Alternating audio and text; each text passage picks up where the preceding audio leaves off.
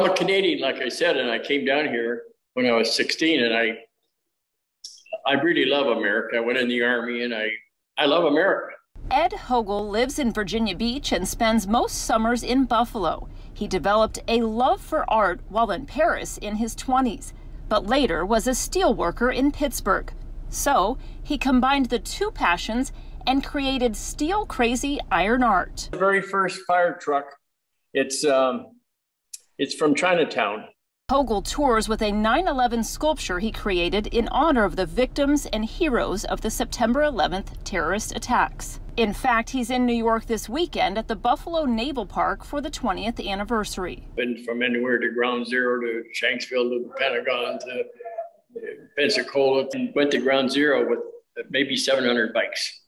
And it was just, talk about goosebumps. Hogel says he's on a one-man mission to educate others, especially youth, about that day. His passion was sparked by his grandson when he asked about the 9/11 memorial that his grandfather made. He said, "Well, I do not know what that is.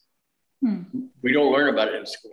Well, you and me are going to do a little bit about that. Pieces of Hogel's steel art are displayed and for sale, along with other local art here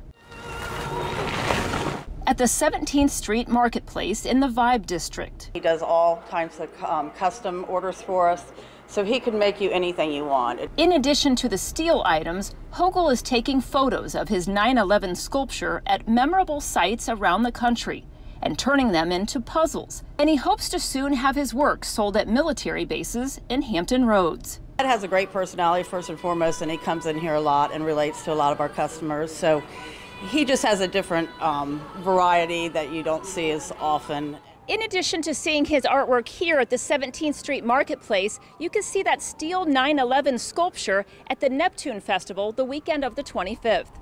Reporting in Virginia Beach, Angela Bohan, News 3.